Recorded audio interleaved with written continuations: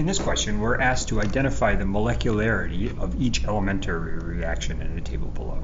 An elementary reaction is a reaction that occurs in one step as shown. So in this particular reaction, it says two NOs interact with one O2 and directly form two NO2s, which means that the two NOs and the O2 must all collide at the exact same time in order for this reaction to occur. Although these reactions are not impossible, they're unlikely because you have to have three things colliding all at the same time. I should also note that many reactions you've seen in this course are not elementary reactions, which means they don't occur necessarily in one step. And often if you have multiple reactants, more than two, these reactions are occurring in multiple steps, so each individual step is only occurring with a collision between two molecules or one molecule and a molecule is falling apart, or whatever the case may be.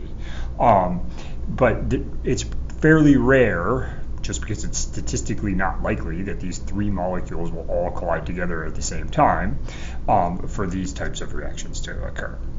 As far as solving this problem, since these are elementary reactions, you literally just have to count how many reactants there are. So there's two NOs, that's 2, plus one O2, that's 3.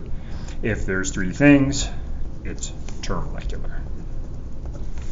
Here, you have one ICl and one H2. That's two things, bimolecular. These are very common because then these two things can collide together and go on to form products. And here we just have one thing falling apart. This is also quite common. So this is called unimolecular because we only have one thing.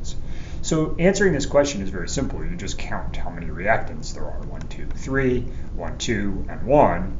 And then you just pick the appropriate uni, bi, ter, or quadrimolecular, and that's how you answer the question. However, what's important is that these are elementary reactions. You can't do this necessarily if they're not elementary reactions. So essentially the answer would be cannot be determined if this was not an elementary reaction.